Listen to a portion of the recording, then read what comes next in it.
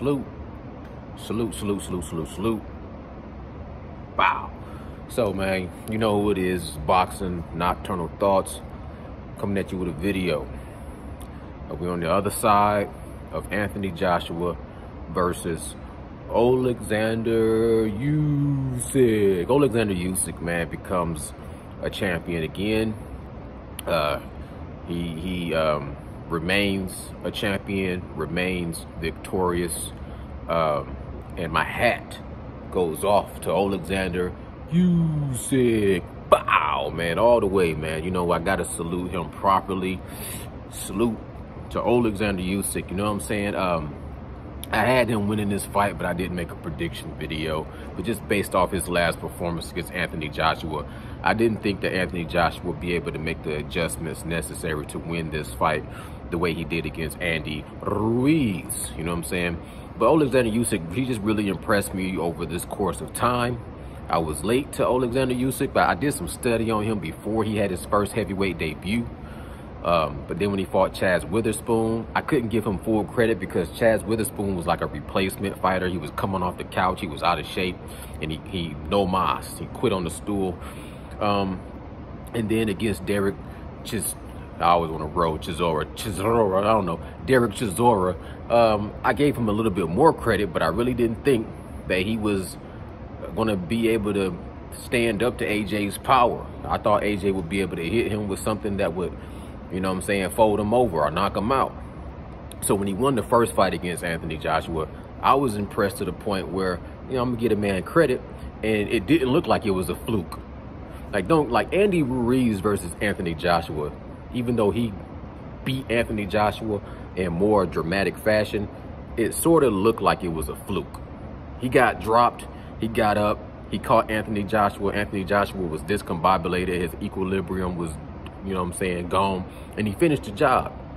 He knocked him down 4 times, but it still had the writings of somewhat a one-time lightning in a bottle type of a situation. And then in a rematch, Anthony Joshua made the adjustments and he outboxed Andy Ruiz, played it safe, didn't let Andy Ruiz get in the inside and throw those octopus punches.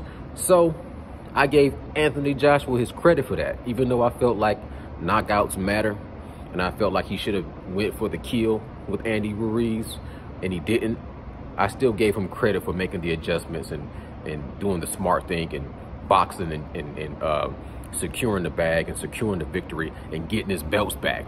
And when he got his belts back, he was very, very over celebratory. Like he really celebrated that victory when he got his belts back against Andy Ruiz. He got a picture, he had the afro, he had his arms out with the belts on him, and he was roaring like a lion, big loud, rah, got my belts back, like Dave Chappelle when he got his show back.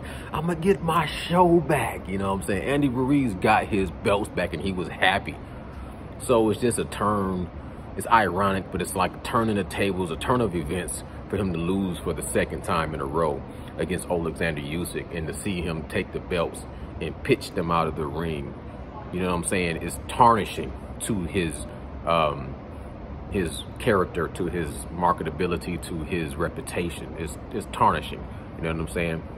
Now, first of all, I'm not going to condemn nor condone. Nobody's perfect. Everybody makes mistakes. You know what I'm saying? There's a proper way to do things. There's a way to do things the wrong way and learn from it. I'm not above making mistakes. I'm not above having like, you know, they say he had a meltdown. We'll get to that later. But I'm just saying I'm not here to judge Anthony Joshua. And my thing is, you know what I'm saying, I'm not going to kick a man while he's down. I'm just going to do my assessment of the situation. You dig what I'm saying? But I'm not going to kick this man while he's down and try to make it look like I'm above him, or I'm not capable of making the same mistakes or having the same type of a meltdown like we human beings. But at the same time, we keep it 100% on the assessment of the situation. So let me back up a little bit and just talk about the fight, and then I'll move on to the meltdown, because it kind of stole the show and it took away some of the glory from Alexander Usyk, and I feel like that was unnecessary, and that was not the right thing to do. You know what I'm saying? It's like you frown upon that. Like it tarnishes, it takes away. It's a negative. You know what I'm saying? And we will highlight a negative and try to put a spin on it so that it doesn't keep to repeat itself. Now, Alexander Usyk's performance and Anthony Joshua's performance, it wasn't the most exciting fight in the world. You know what I'm saying? I was looking for Anthony Joshua to make more mistakes, you know, or to make more improvements based off of his mistakes in the first fight. He lacked some intensity as far as people wanted to see him impose his size, not try to sit there and out slick a slickster. Don't try to outbox a boxer, but use your advantages. You obviously the bigger, stronger man. Take advantage of that. You know what I'm saying? So the thing is, he let go of McCracken because McCracken the whole time in the first fight was sitting there talking about brilliant, brilliant, brilliant. You're winning the fight, brilliant. And it was like, you know, Anthony Joshua, man, you're getting outboxed, period, point blank. And I wanted to see him improve his attack to the body. I wanted to see him be more aggressive, use his weight more, use his strength more, just make adjustments to see if he could beat Alexander Usyk. And I thought that the main thing he would have to do was slow Usyk down by attacking the body nonstop. And I didn't think it was going to be an easy task. You know what I'm saying? I did see some improvements, adjustments with Anthony Joshua. It was obviously that you know, Garcia had him working on specific things that he tried to implement in the fight, in the rematch.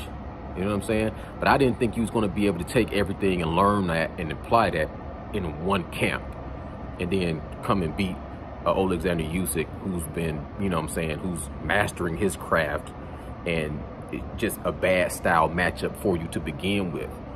I just didn't see Anthony Joshua being able to deconstruct his ability and reconstruct it back up to something that would beat Alexander Usyk. But he did make some adjustments. He did go to the body more. He was a little bit more assertive, and he did try to impose his size a little bit more. And he was hitting Alexander with some shots to the body that made me see, you know, Alexander Usyk also is just a tough dude and can take a heavyweight punch. You know what I'm saying? He's just, Alexander Usyk just has the footwork, southpaw. He's slick. His hand-eye coordination is very, very accurate. He can throw little punches from different angles that you really can't see. And he's just way too fast for a fighter like Anthony Joshua. Just too fast, too crafty, too experienced. Stylistically, it's a bad matchup. He's a great boxer. You know what I'm saying? He just has all those different components. He can slip and hit you with a shot before you can make an adjustment. He can come over the top of your jab. He can pivot, and he can counter you and hit you on the top of the temple. Or he can slide down to this side, throw this shot straight, dip your punch, catch you, spin out, and then clip you again, and then back out without getting touched because he's so fast. And he has a variety of combination and a variety of punches, and he can punch from different angles. They don't have to be, you know what I'm saying, straight down the line. Anthony Joshua's shots have to be straight down the line. He has to catch you right there in the target. If you're a moving target, he's always behind you a step or two. He's trying to adjust. He did get in some like bolo jabs. He did get in some punches to the body that were successful, but he couldn't do it in combination form. He couldn't do it multiple. Like I could see if Anthony Joshua was a little bit faster, he caught Usyk in the corner one time, he hooked him to the body shot. It put him in the corner, he threw another body shot. It kept him in the corner. And right when he was going to throw it straight down the pipe, he had him lined up. Alexander Usyk just moved out the way and he threw that punch, and it was so slow. He just threw that punch, and Alexander Usyk then spent, pivot, turned around, and now Anthony Joshua was basically in the corner, you know, thinking about what punch should have I thrown? What happened to the punch I just threw? Why it didn't connect? Where is he at now? Where is he coming from? You can just see the gears spinning, and Anthony Joshua just thinking slow motion. And it's like the Matrix. When you're shooting bullets at Neo, and Neo just slowing the bullets down. He can dodge the bullets. He can stop the bullets. He can, you know, do what he can manipulate you. So Alexander Usyk just can pull Anthony Joshua's like a puppet string, like Pinocchio. It would take a lot for Anthony Joshua to be able to ever beat Alexander Usyk because of the style, because of the speed, because of the punt selection, because of the footwork, because of the pivots, because of, you know, a multitude of things that I don't think Anthony Joshua will be able to overcome. So with all that being said, I like to see Alexander in the future against Tyson Fury. We'll talk about that later. But for now, all the props go to Alexander Usyk for overcoming all the issues that his entire, you know, his fellow countrymen are going through. He was able to put that to the side, focus on his training camp, get in good shape. He didn't come in out of shape and overweight. He didn't come in with he didn't underestimate his opponent and say, last time I beat him easy, I'm going to just beat him easy again, and come in and take his man for granted and come in sloppy and shit like that. He did what he had to do to win the fight. Now, Anthony Joshua, after the fight, he showed a different side of his character. You know what I'm saying? A lot of people giving him a pass. Some people, you know, kicking him while he's down. I assessed the situation. To me, I kind of seen it coming, because even before the fight, I was watching interviews before the fight, and he was really trying to say this is just about a competitive thing and it's not about the belts. And that was like a little flag going off. Like he kept trying to put emphasis on, really, it's only really about the competition and improving. It's not about the belts. And that didn't really make sense to me. I couldn't really hone in on what he really meant by it's not about the belts. You know, it just didn't add up, and it didn't fit his past character as far as he was all about the belts. It was all about the championships. I kind of got what he was saying a little bit as far as he really wanted to be victorious and be a champion. He just wanted to be a champion. It's not about the hardware and the trophies. I kind of understood what he was saying, but at the same time, the way he was saying it, he didn't sound like he had the confidence that he was going to win. It just kind of sounded like he was already giving his speech of, you know, being a champion without being a champion, or winning without winning. You know what I'm saying? Or losing, but still learning how to take a win from it. It's just like he was trying to be philosophical, and he was saying things that to me didn't sound like he was as hungry. It sounded like he trained hard for a competition. Like he was like, it's about the competition. So it's like he trained hard, but he just wasn't able to really dial in on that really killer instinct to say, I'm winning this. It's like when you're trying to get a goal or you're trying to get a target, and that target is very, very specific. Like if it's a belt or if it's a trophy, it's right there. It's something that's tangible. So you kind of, you know, the end game. So when you focus on that thing and you in kill mode, nothing else can distract you. It's like you got on the blinders, like a horse, like a racehorse. You got the blinders on, and all you can see is those belts, because the belts represent something, the victorious moment and the celebration afterwards. But the belts signify what the whole sacrifice and training is all about. So when you talking all this like kind of ambiguous, or you talking all this intangible stuff about self-victory and, you know, moral victories, it's kind of like you shooting outside of that goal. Like you're not really reaching for that belt. You're kind of reaching just to, you know, grab what's around it, because you're going to be able to find moral victories in competition. That's why they came out with like participation awards and shit like that. Because, you know, if you run the race, even if you lose, if you ran, I'm gonna give you your credit for running. Some people won't even run. Some people won't perform. Some people won't even, some people freeze. You know what I mean? Some people won't even participate. Some people will talk a whole lot of shit and then won't even run in the race. You know, at least you ran. At least you tried. At least you shot for the moon. You just missed and you landed with the stars. And he was kind of talking like that. Like, man, I'm gonna shoot for the moon, but if I lose, I'm just gonna do my best. That's what he was saying. I'm just gonna do my best. And if it's not good enough, you know, it's not good enough. I don't really think he felt like that though, because he didn't act like that after he left, after he lost and his best wasn't good enough. He didn't act like nonchalant, like, you know, I lost, and, you know, it wouldn't matter. He, the best man won. He kind of threw a little bit of a tantrum. And I think that was the true AJ, how he really felt. And I think if he would have got that out of his system before the fight, win, lose, or draw, I think he would have had a different reaction after the fight. And I think he probably was holding on to a lot of that. And if he would let that go before the fight, he might have been victorious in the fight. You know what I'm saying? Because I know if he would have won that fight, I'm not going to say like 100%, but I feel like if he would have won that fight, he wouldn't have threw those belts out of the ring. He would have held those belts up and celebrated. You know what I'm saying?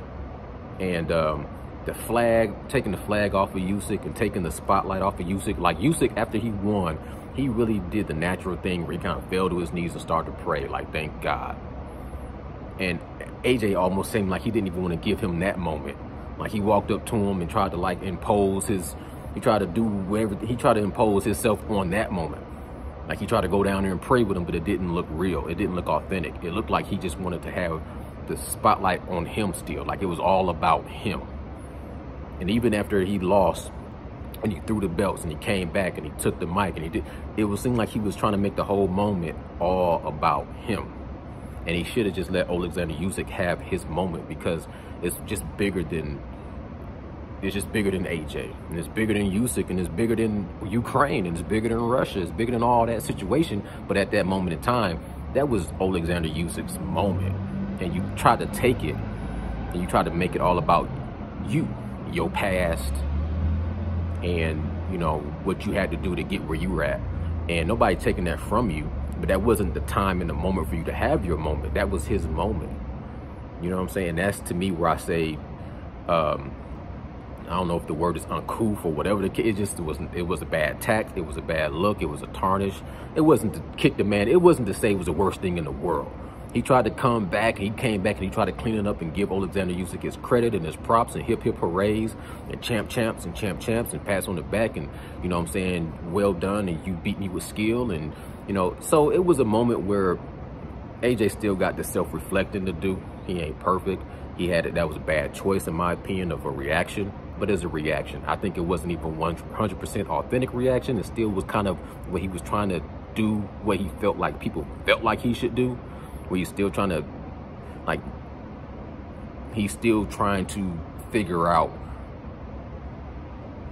what people want from him to do, you know, and that's going to happen years and years down the line when he's retired and he really matures as a person and everything else. He always reminded me more of a Frank Bruno type of a personality, you know what I'm saying? Gentle giant, heart of gold.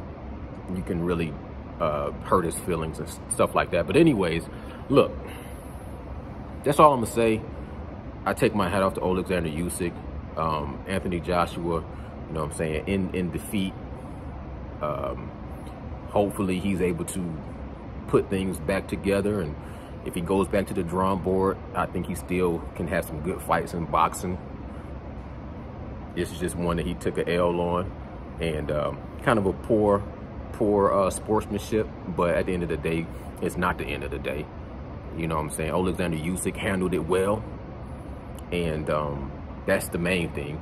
Alexander Usyk handled Anthony Joshua's performance after the fight, during the fight, and after the fight. Alexander Usyk, you know, set the example on how we're all supposed to try to act in moments like this.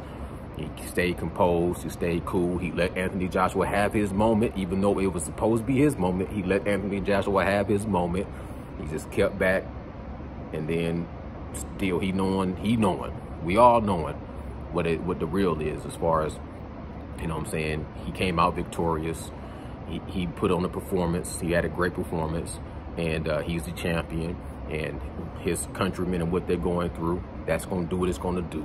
You know, if we can't really from there, we can't really speak on that. You dig what I'm saying? But at the end of the day, we can see that he's going through a lot. He's carrying his country on his back. That's what I'm saying. He's carrying his countrymen on his back, and he did it with just a very high level of manliness that we have to salute. Put it like that, and I'm gonna wrap this video up. Nocturnal thoughts, man. Salute, salute, salute. Bow.